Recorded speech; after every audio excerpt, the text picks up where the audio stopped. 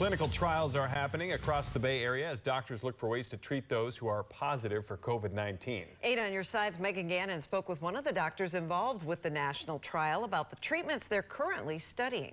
The clinical research trial has been happening here in Tampa for several months. Another research group down in Bradenton just recently started this trial, all of them trying to figure out how to treat COVID-19.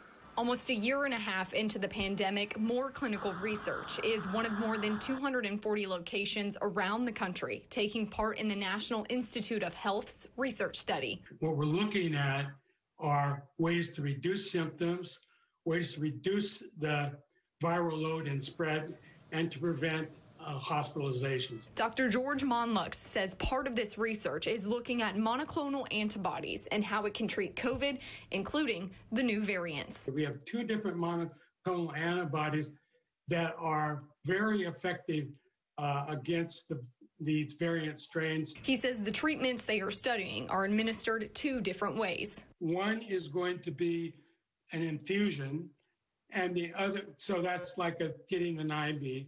And the other one's going to be an injection. But they are needing more people to participate to get a better understanding of how they can treat symptoms. So we're looking for something that can help with the symptoms of being really fatigued, miserable, and help that group of people. So that's about 80% of the people who are infected.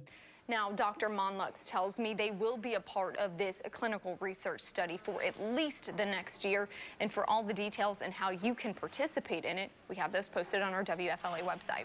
Reporting in the Tampa newsroom, Megan Gannon, 8 on your side.